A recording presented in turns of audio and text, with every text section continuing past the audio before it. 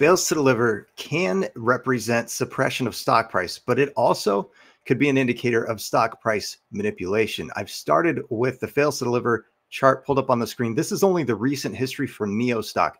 And the yellow line represents the stock price for NIO and where it was trading on a particular day. The white lines represent the number of shares that could not be located. These are called fails to deliver. So for example, on this particular day, I think this was early in March 2023, there were over 3 million shares that couldn't be located. So maybe they weren't even shares at all, and yet they could have been used to mess with stock price. And look, the stock price was down. And in fact, for just a bigger picture overview, for me, it's kind of simple. It looks like there's a pretty obvious correlation, even here in the recent history where the NIO stock price popped up and we had this almost lapse in the fails to deliver versus where we had fails to deliver, stock price down, staying down, and then a big spike here, fails to deliver with the stock price coming down. Look, these are not even reported real time. This is at least 14-day delayed data. So we can never get access to this real time. That in and of itself is a problem, and one of the reasons I'm not a big fan of trading. But how about this? In the past, we've seen NIO stock run. We've seen probably what was a short squeeze. And if you look back in the history of the fails to deliver with that, you'll see big spikes of the white lines leading up to the point where, and I'm going to give you a couple dates, May 1st, 2020, the stock price for NIO was trading $3.18 on that day. And by November 27, 2020, within 7 months, in less than 7 months, the stock price ran for NIO from $3.18 to $54.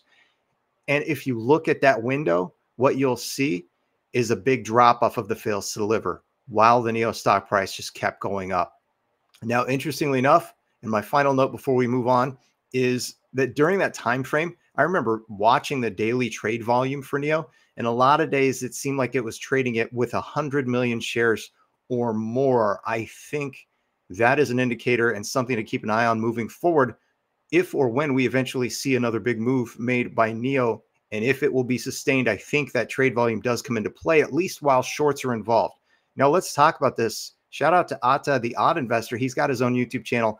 And this is from a video I did several weeks ago where I did a NIO stock fails to deliver check. And he said in the comment section, fails to deliver is another dirty game shorts play. What else are we missing? So I decided I should offer some of the things that I've dug up. So here we go.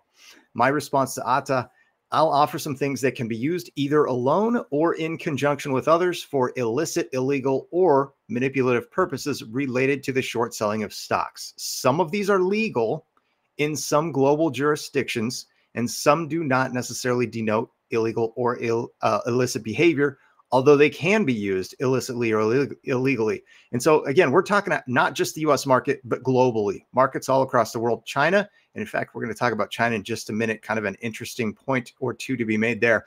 But the US market, Europe, even South Korea is going to weigh in here.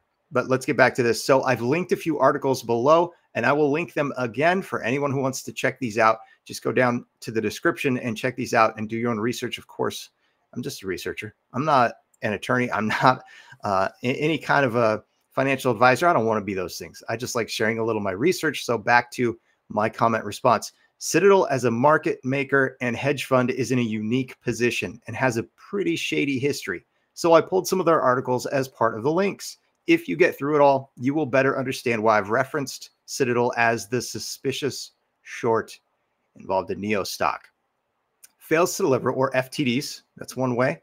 Dark pools, high frequency algorithm trading, spoofing, naked shorting, tokenization. These are all different ways that can be used to do some sort of stock price suppression or manipulation of that sort of thing. Some of them, again, in some markets, some different global areas, some of these things are actually legal. They're allowed. So how interesting if you're, say, a company like Citadel or someone who maybe wants to short a company in a stock.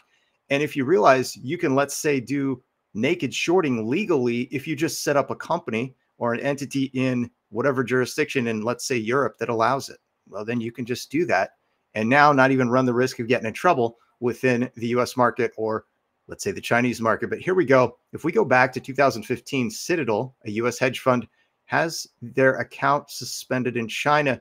And this is more than 30 trading accounts, but Citadel was one that caught a headline because of what they were doing. And you know what? I'm going to move on to this article now, because this talks about what Citadel agreed to pay China. And the Chinese regulators basically hit them for $97 million. This is the settlement that they had. This is reported in 2020. And so this is after basically being banned from the Chinese markets for 5 years. How interesting that the Chinese regulators appear to take this stuff more seriously than the US regulators. More on that in just a second. South Korea also getting into the mix, fining Citadel for stock algorithm trading breaches. Sound familiar? This is back in, this article was from 2023. And again, I'm going to link all these, so I won't go in depth into all of them, so that you can check them out on your own and put in however much or however little time you choose. This is actually from the SEC, the US regulator. SEC charges Citadel Securities for violating order marking requirements of short sale regulations. How much was the fine? Now, remember, the Chinese regulator hit Citadel, or rather made them agree to, or they chose to agree to, however you want to say it, $97 million, and they were banned for 5 years. This was a $7 million penalty levied by the US regulator. All right. But the US regulators have hit them before. This is back in 2017. Citadel Securities paid $22 million for misleading clients about pricing trades. I mean, it's just, it goes on and on. But this is an ongoing case here. This is pending. I don't think this has been finalized yet. This is a biotech company that says Citadel and other big traders manipulated its stock price. I don't think that it's been finalized, but this is about the market maker spoofing trades. Now, check this out. I've actually highlighted this part because I thought this was really interesting. This scheme can be used. This is from the legal counsel representing the company that's going after Citadel, saying that they spoofed and basically manipulated and messed with their stock price. This scheme can be used multiple times during a trading day and then repeated throughout a protracted trading period. To maximize the speed of their market access and execution of their trading strategies, spoofers typically utilize algorithmic trading programs through high-frequency trading computer systems, which enable thousands of baiting orders to be placed in a matter of seconds and sometimes milliseconds. Folks, I can't compete with that. I'm just a small retail investor. I don't have computers doing my trading, and I certainly don't know about baiting orders or how to do this multiple times in a day. But what I do know is there have been a lot of days recently where when I look at the NIO stock price, it sure looks like it's just trading in a pattern, just very patternized, consistent trading in a downward direction. And most of the time is what it looks like. And I wonder, this stuff is in my mind when I'm thinking about that. But hang on, let's get down here now to this part. This is just so crazy. Defendants, in order to carry out their spoofing scheme, defendants placed tens of millions of baiting orders and executed millions of orders of manipulated prices during the relevant period. And then they want to say that 34% of the trading days during this relevant period. So 34% of the time, they're saying that this was going on where they were messing with stuff. 34%. Imagine that. Imagine you're looking at the history. And this is why the fails to deliver is so fascinating for me, because this is only the US market. This is delayed data. But when it comes in, for example, you've got, things like this, where the stock prices, obviously it kind of popped up here. And what happened at the same time? The fails to deliver kind of dropped off. But look at all this cumulative fails to deliver stuff going on, all this junk going on here. And then look at when there was a drop off, the stock price was higher. I can't imagine why people could look at this and not think there is at least a correlation between the things.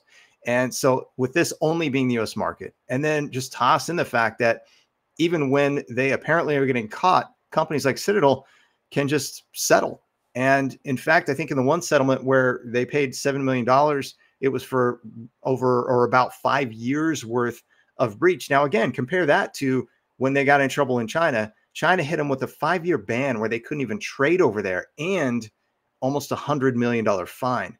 Isn't it interesting that perhaps China is being more protective of its markets than the US? How crazy. But at the same time, you have to, at least I have to keep in mind that a company that wants to mess with a stock in the global markets can not only mess with a stock, I think in some cases I've heard that they will mess with a basket. So maybe they target an entire sector with maybe the EVs, let's say, or let's say they've chosen select Chinese companies and they're doing the same type of thing.